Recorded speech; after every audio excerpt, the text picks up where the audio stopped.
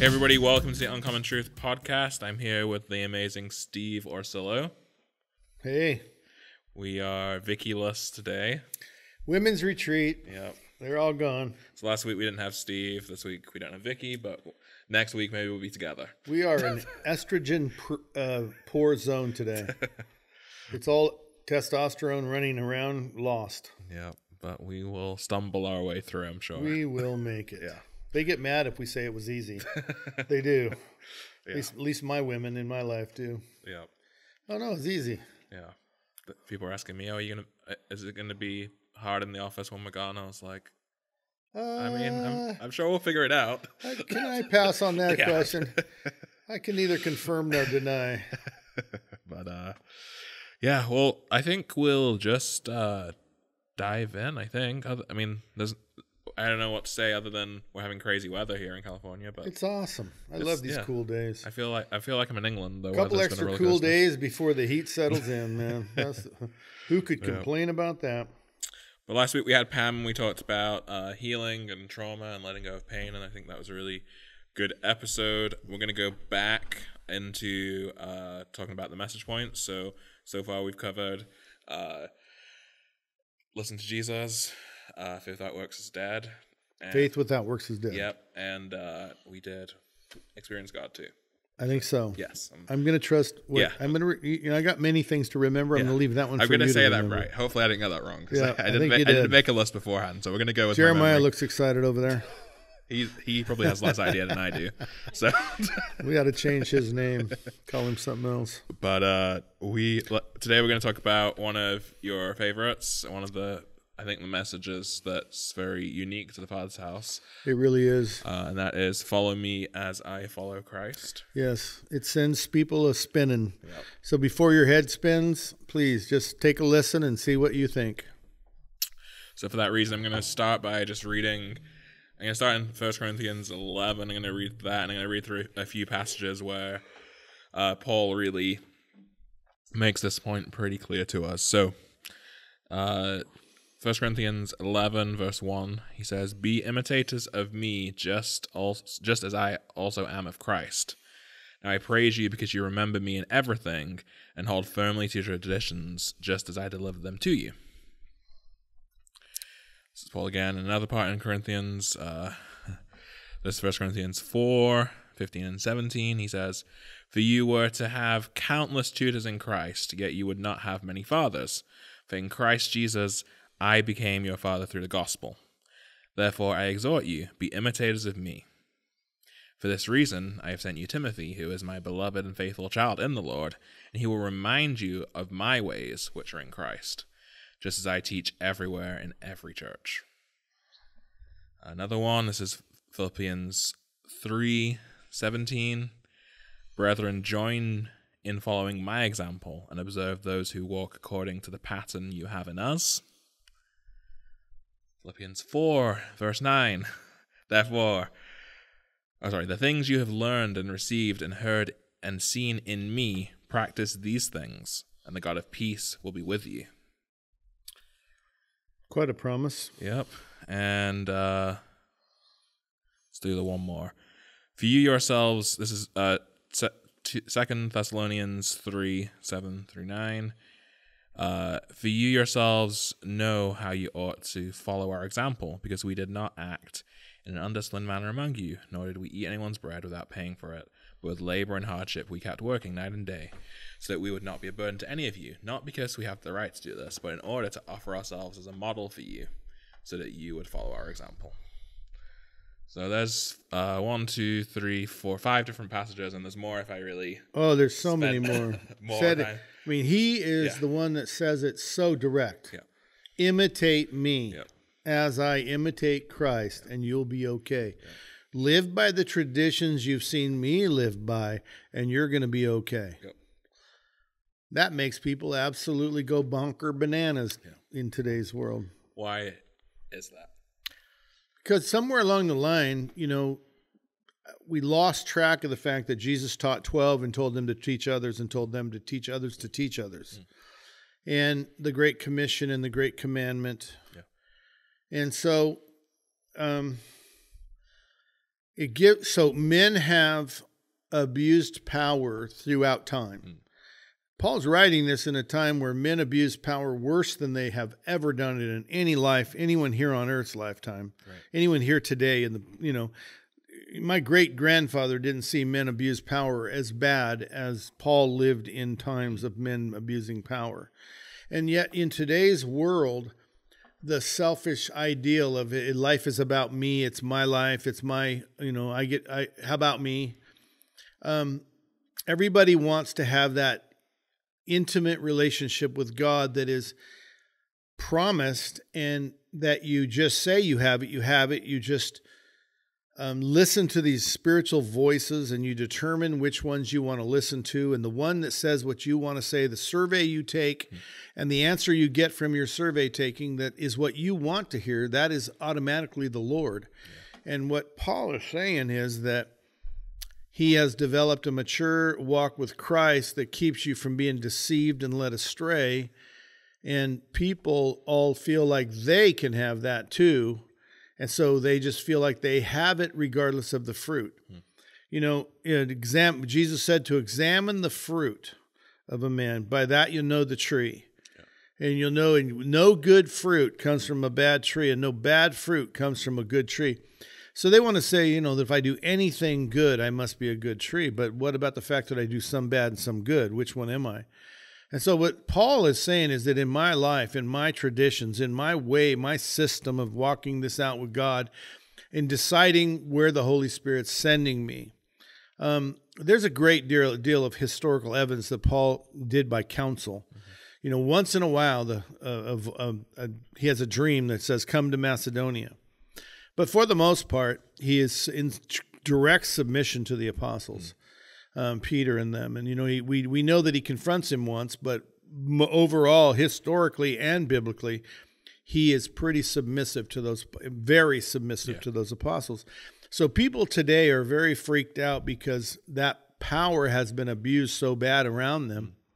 And people claiming to be good were bad, and people claiming to be leaders were leading astray.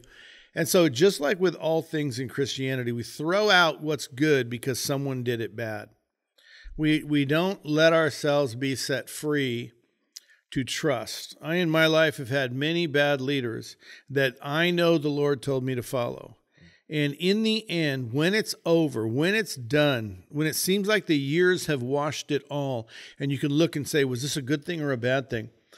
God always is faithful to the promise that all things work together for good for those who love him and are called according to his purpose. My passion is to follow Jesus, and he says, follow that guy. Then I follow that guy, and he turns out to be bad, like cheating on his wife, like stealing the church's money, like leading people astray kind of thing. And in the end, did I gain or did I lose? And always I gain, because I know for a fact that I love God, and I know that I'm called according to his purpose. I'm a Jesus man. I am Christian. And so I'm following men. And not, at the same time, I know the teachings of Jesus. So when a man says it's okay for me to be a drunkard, I know better and just say, no, thank you. But I still follow him in ways that I can say, yes, thank you. So it's not like slavery.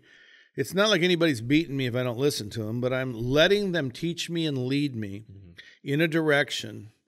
And what's really amazing is that in the end, my relationship with God wins out anyway. My submission is always rewarded. And I would do anything not to be told to follow people. But it is true that this is what he does. The eye cannot say to the ear, I have no need of you. The body needs all its parts. And when someone is corrupt, or someone does something wrong, and someone fails at their leadership, or they use you to serve them, the thing is, Jesus said we're going to have to be the servant of all anyway. Right. So when they use me to serve them, aren't I at least fulfilling the gospel of Jesus Christ? Maybe they're not. Right. But then I don't get to judge them. I have to stand before God. The end goal is to become a man that can say this. I can look Jeremiah right in the eye and say, you can follow me. You won't get lost. If you imitate me, you'll be in good standing with the Holy Spirit. If you do what you see me do, you'll know that you're going the right way, because I know I'm going the right way. And you can trust me. Yeah. In the end, if he finds out he can't trust me, I guarantee you, if his motive in following me was to love Jesus and to follow the calling of God in his life, it's going to work out good for him. Yeah. But if it's not, and I'm trying to take advantage of him, and his goal isn't that, he can get really badly hurt by it. And so it's really important, if we're going to say, follow me as I follow Christ, that we're trying to teach people how to get to the point where they too can follow Christ, follow him, and look at others and say, follow me. Yeah. And then they can imitate what they've learned in something. They can cause it to be duplicated. Yeah. So imitate me as I imitate Christ. Don't imitate me as I follow Satan. Don't imitate me as I sin. Don't imitate me as I go astray. Imitate me just as I imitate Christ. And in the end, it's just amazing, but people really freak out about this. I need no man to tell me. Mm-hmm. And that's actually a verse that says, you need no man. Same guy, Paul, saying, you need no man to tell you what to do. So they'd rather, so instead of imitate me as I imitate Christ, being what you quote, they want to imitate, I need no man to tell me what to do. The Holy Spirit tells me what to do. Holy Spirit reveals it to me. Well, the truth is, he's actually telling them instructions to imitate him. When he says you need no man to tell you, he's talking about how someone evil is in the church, a guy that's living with his father's wife. His stepmom, he's in a sexual relationship with his stepmom, and he says, you don't need anyone to tell you that's wrong. The Holy Spirit already revealed it to you. So people would rather take that scripture and twist it to be where they don't need anybody to tell them what to do. The Holy Spirit will tell them what to do. And I mean, that's just not true. All of these verses that Paul's saying, he told Timothy the same thing. And he told Timothy to become a man that others can rightly look at for how to live. They can look at your life and they can say, that's how you follow Jesus. And honestly, that's the message of the Father's house. We're all on a journey. We're all being perfected.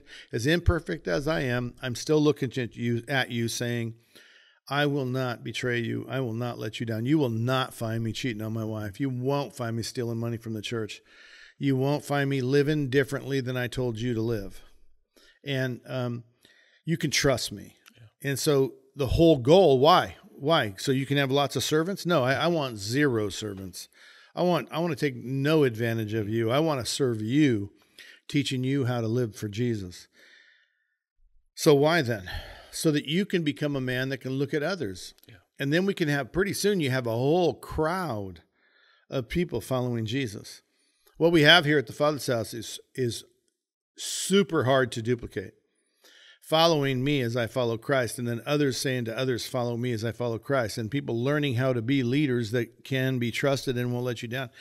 When you come here, it is remarkable. I sit in awe of what we have here, this team working like we're working, all working for Jesus, all doing this for Jesus.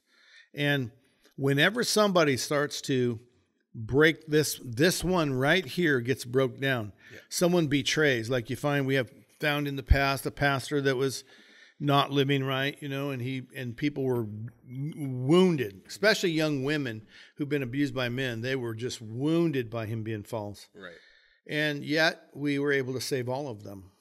Not one person was lost over that event because we believe strongly that you really blew it, dude. And you got to ask he had to go through this whole process of letting people giving people his forgiveness, and then asking them for theirs. Yeah. And it was remarkably supernatural to watch that process unfold. And we didn't lose anybody. And it was whenever something like that happens in this kind of atmosphere, it's crazy. And how quickly someone can just go into a dinner party and start questioning the imitation, like, we don't want to follow him. He's not true. Right. He's dishonest. This is what they sometimes say. There's something obviously wrong. Nobody can live this standard. Mm-hmm. And you're like, well, you said obviously, but what about some facts? What about some reality? And all you're doing is twisting people. All you're doing is planting seeds of doubt. If there is something, go ahead and tell us. Like someone brings one of my pastors, this guy's, I caught him stealing. Okay, tell me the story, because if you caught him stealing, he's really not living up to his calling. So tell me the facts. And where did this? No, I don't know. I never caught him. I just heard he might be. Well, you said it as a fact. You're planting seeds of doubt. Now people following him are going to trust him. They're not going to change. They're not going to get on solid ground. This is really bad. And this is what the church does. This is pretty much in my 48 years of walking with him. This is what I've seen the church do to itself.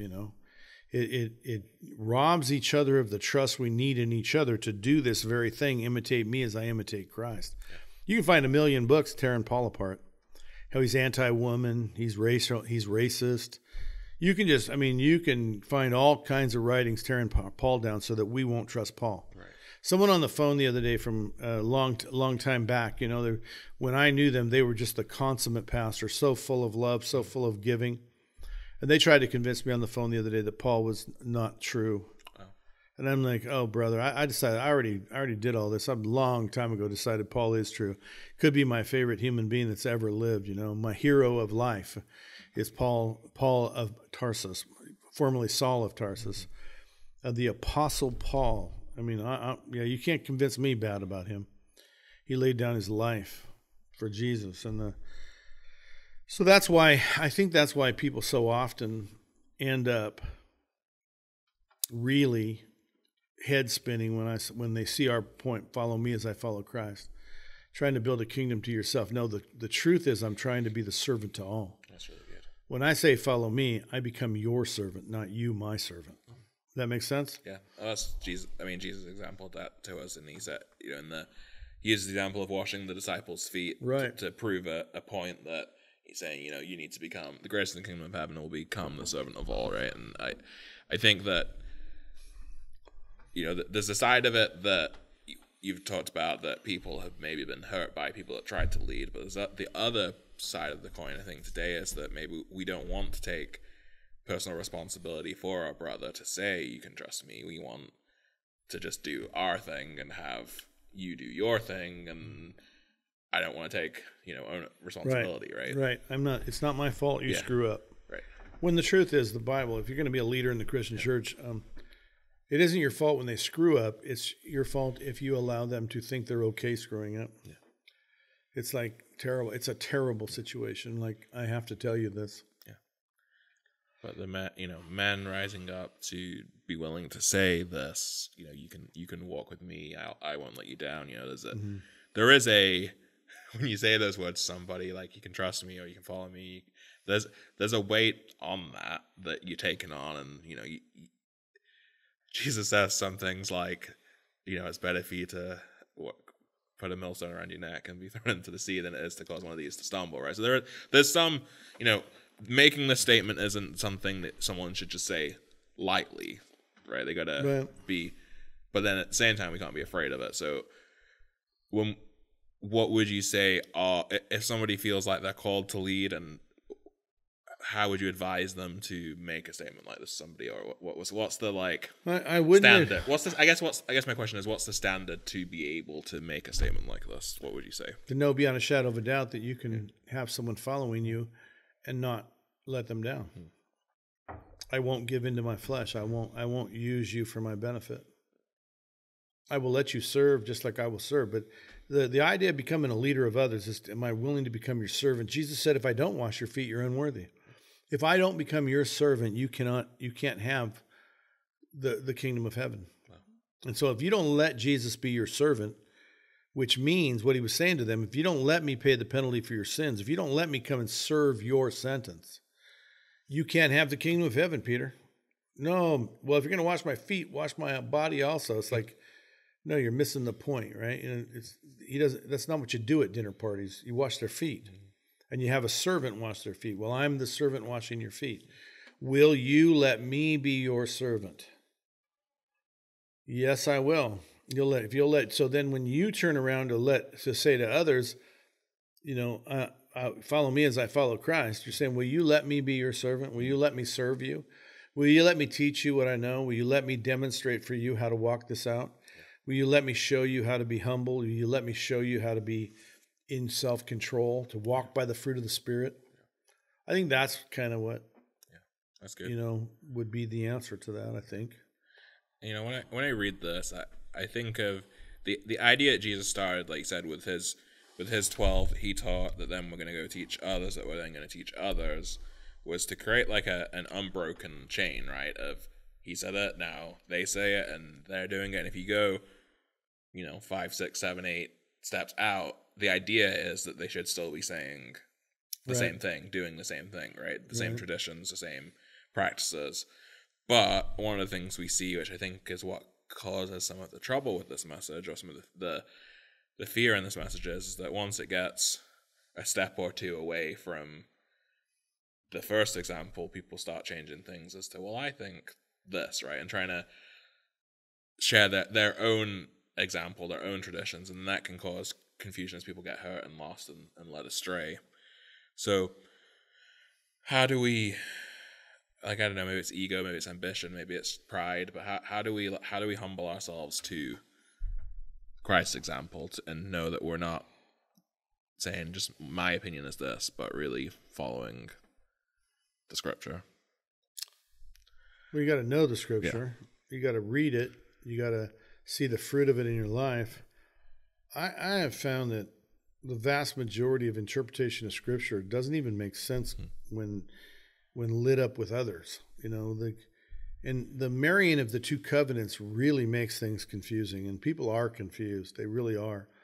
So I think that it's really, really,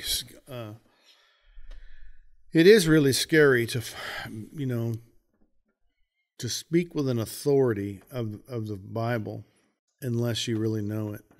And you really understand the covenants and the purpose of the new and the old covenant and the revelation of God. The whole Bible is about one thing. It reveals God. The last book in the Bible is called The Revealing of Jesus Christ. And if you just let it reveal him to you, let these things come to you, say, oh, he's really teaching us how to have the kingdom of heaven. And the work is, when it is finished on the cross, it's like the job is complete. It's like you have qualified. It's qualified, finished. And everybody says, so therefore I'm qualified. He qualified for me.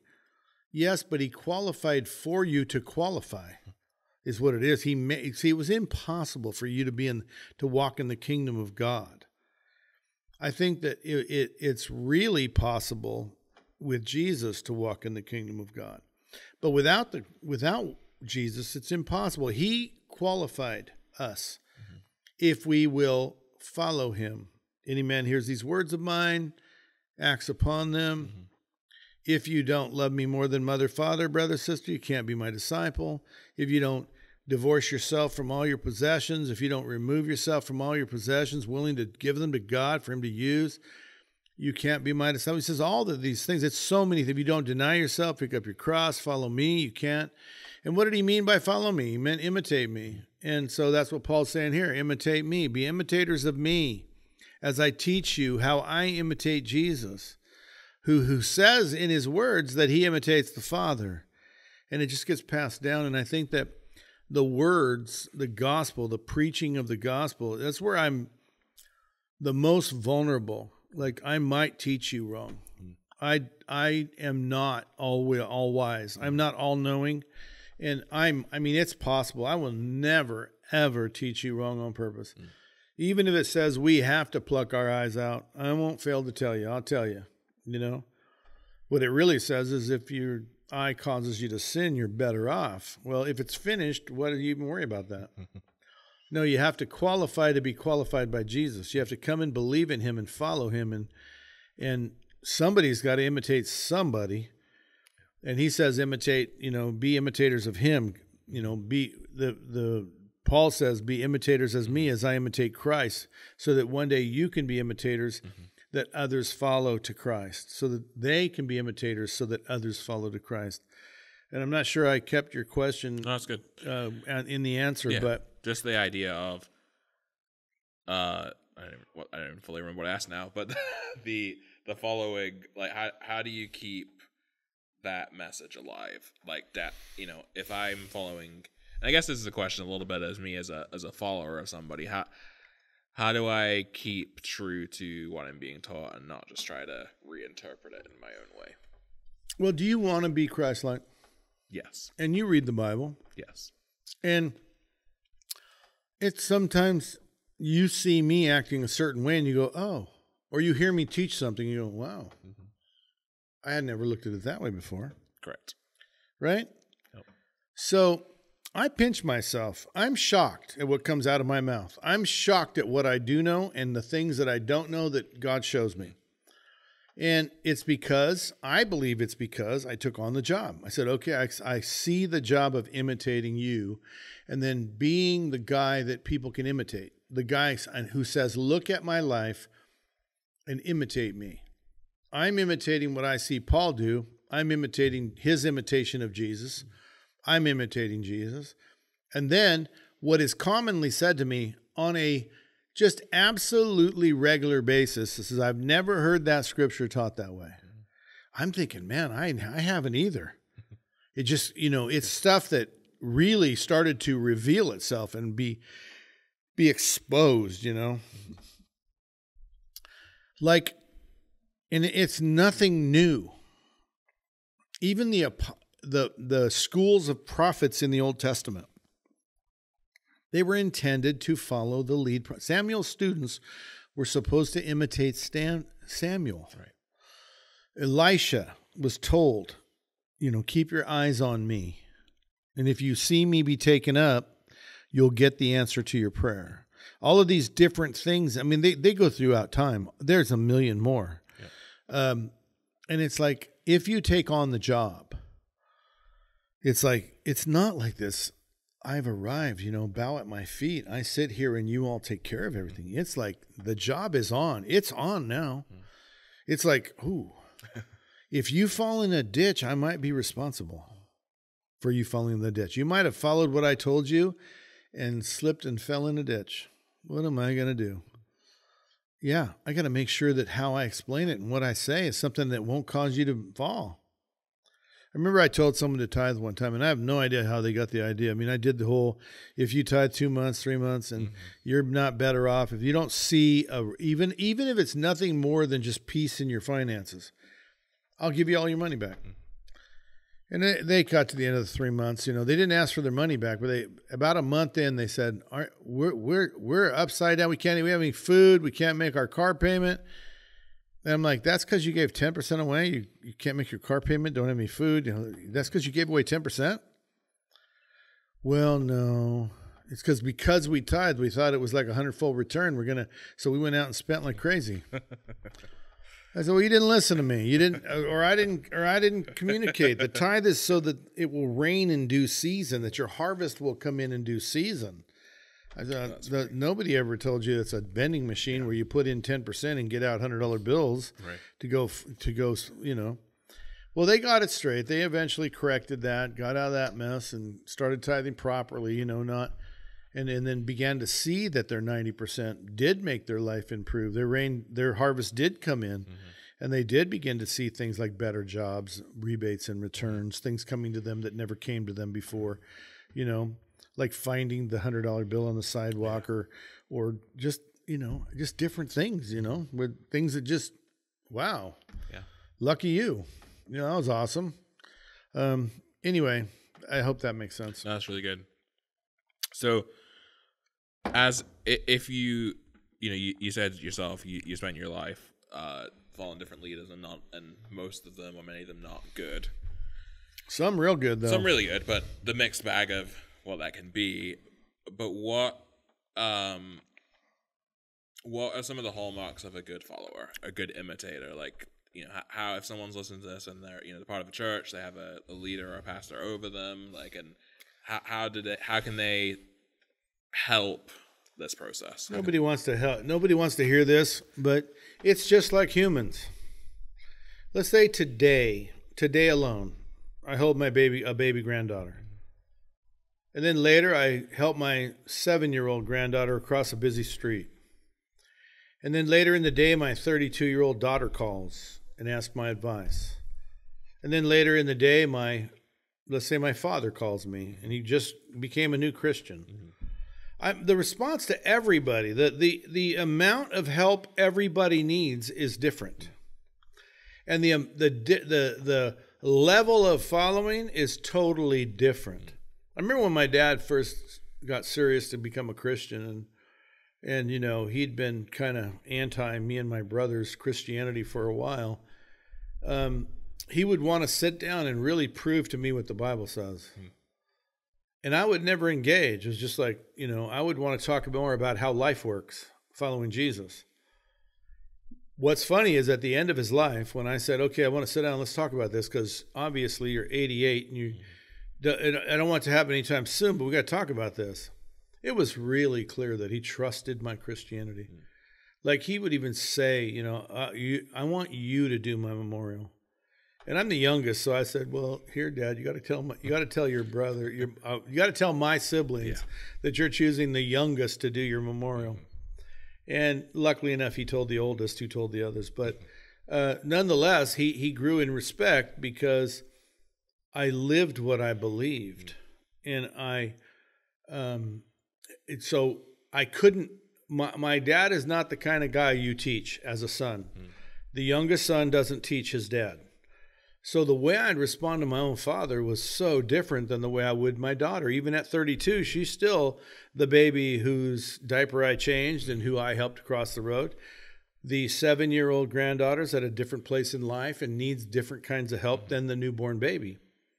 And everybody should be treated the same. And if you're going to be a follower, you have to identify that you're probably starting out as a baby. Now, we grow way faster in spiritual than a human does. But everybody needs to learn how to hear the voice of the Lord. For every minute you hear false teaching on hearing the voice of the Lord, for every time you follow the wrong voice, it just elongates, it stretches your need to learn to trust someone else to hear with you and for you. I have people tell me, I had this guy walk up and say, yeah, the Lord told him to go to this town and go to their police academy and become a cop in that city. And I knew this is the worst thing this guy could ever do. I heard, talk him out of it. I knew the Lord was not telling him to go to Toronto, Toronto and become a cop. I was like, oh my gosh, big city, inner city policing. And this, just not in this guy's cards, nor is it what God's plan for his life was. Being the shepherd of his life, I knew that God would share with me. And I've had teenagers come and tell me, that they're going to go be a movie star, or they're going to go be they're going to go work in Disney World and all these things. You talk to them, or I'm going to go to this university or that university, and you say, you understand their philosophy will destroy you. And there's so much guidance different people need. Get back to my dad. He didn't need my guidance on all that stuff. He just needed somebody who lived their faith in front of him so that he could go, that's how it's done. And it's more of a follow me as I follow Christ from father to a son really is much more different than... Or son to the father. Well, he was following me, father to a son. Yeah. Father following his son is way different than, especially when you are the kind of driven man my dad was. He's just like, you're not going to teach him. You're not as his son, and I respected that.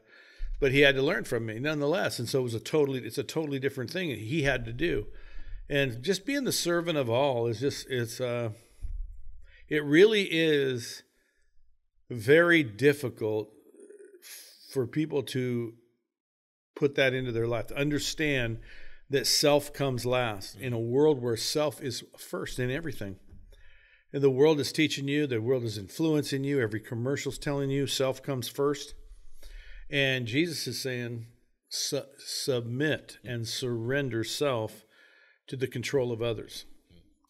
And every type of person walking with Jesus has a different level of need for imitation and following. That's really good. Someone has been, let's say the 7-year-old continues to let me help her all of her life, and at her 18, let's say she gets married at 19, and at her wedding, as her father is handing her into her new husband's hands, if she has followed, at 19, she could be a woman who says to others, follow me as I follow Christ. I was 19 when I first became a youth pastor, which was imitate me. I got these kids in my hands.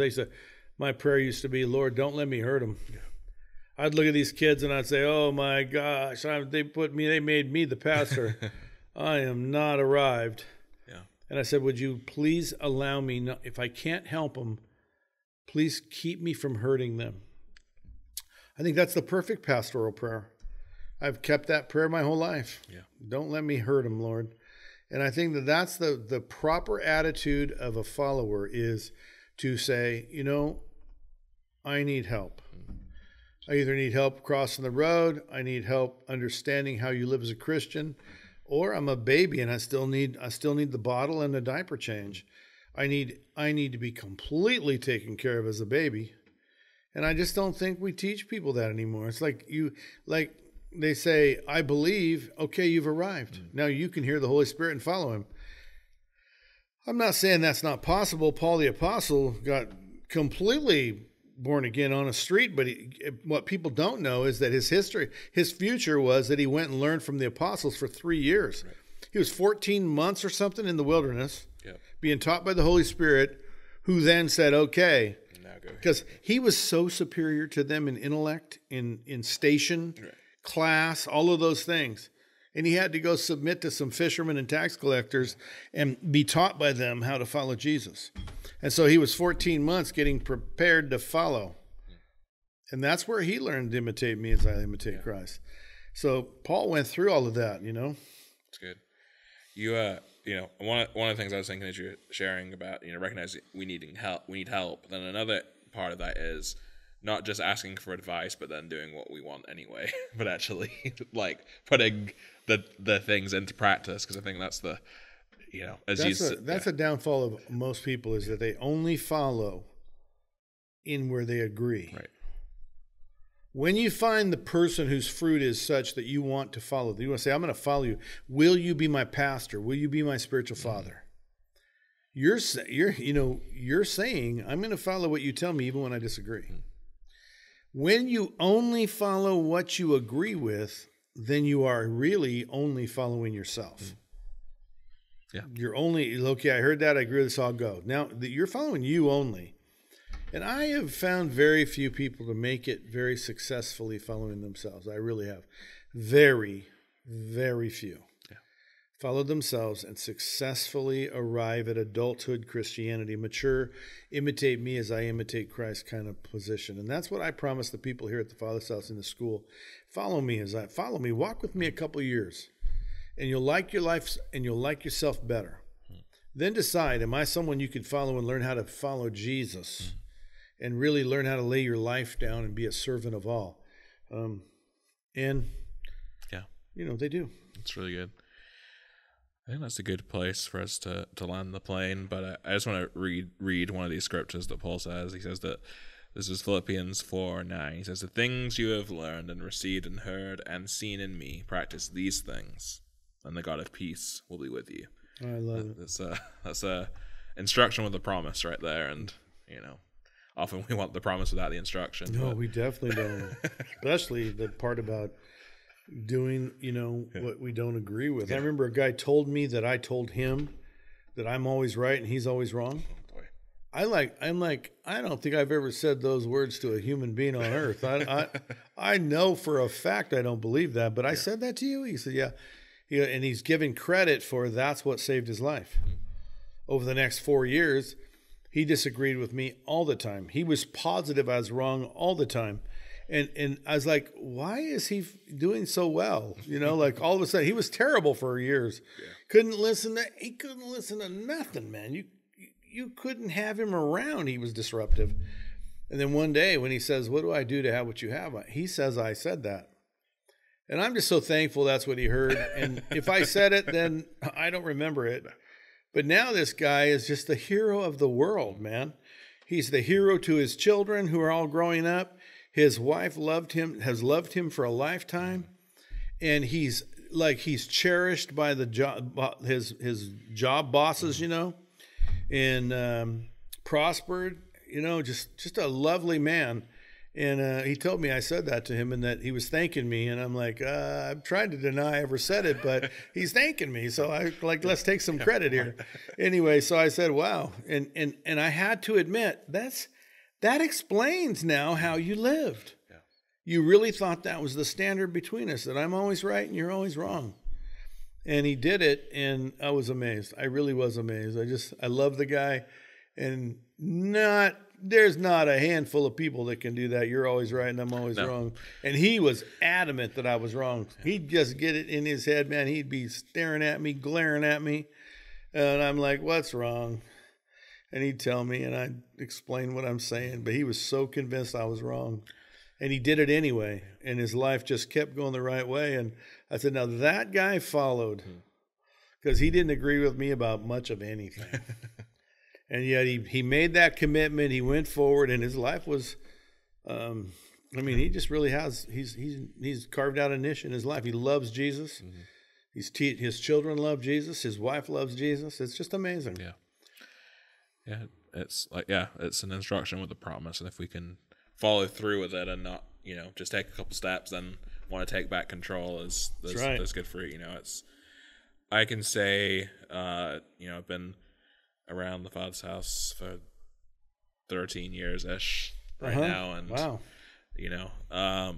There's following, listening, following your example has definitely shaped me into being someone that's able to say that statement, and people now say, that following me has helped them, and I know that then the people following them. So being part of that process is nothing that I would give up or trade, that just learning to follow Jesus through following somebody else following Jesus has set me up for success, So for those of you out there listening, whether it's you considering coming to do School of Transformation and learning practically through what we do, you can go to transformationschool.org and see about that. Or we have online course. We have lots of different ways. If you go to transformationschool.org, you can learn about that, and we'd love to give you a more intensive teaching on this whole thing and have your life become set free and fruitful and all the good things that he promises. And these are about the messages of the Father's house. We pared it down to 10 messages. And that doesn't mean, we just want every one of our sermons and teachings to really be teaching these principles. And Follow Me as I Follow Christ is the most important and the most rejected of all of our teachings. And it really is difficult to do. Yeah. Well, thanks for listening, and we will see you next time.